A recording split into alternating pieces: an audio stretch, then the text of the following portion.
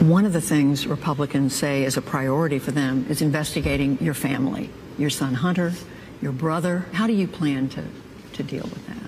The public's not going to pay attention to that. If the only thing they can do is make up things about my family, it's not going to go very far. Joe Biden says they're making this stuff up about his family. So your son doesn't snort crack. He doesn't bang prostitutes? Isn't it true about your daughter? So she was sexualized at a young age and strung out on drugs. It was in a diary. You had the FBI raiding people's house trying to find that diary. Because in that diary, she said she took showers with you when she was a little girl. Russia just made that shit up. Russia went there, dropped that computer off at that damn computer store in America, put images of your son doing crack and banging hookers. They made that freaking diary. Everything's Russia's fault. If y'all watch this entire interview, this is what it sounds like when Biden's talking.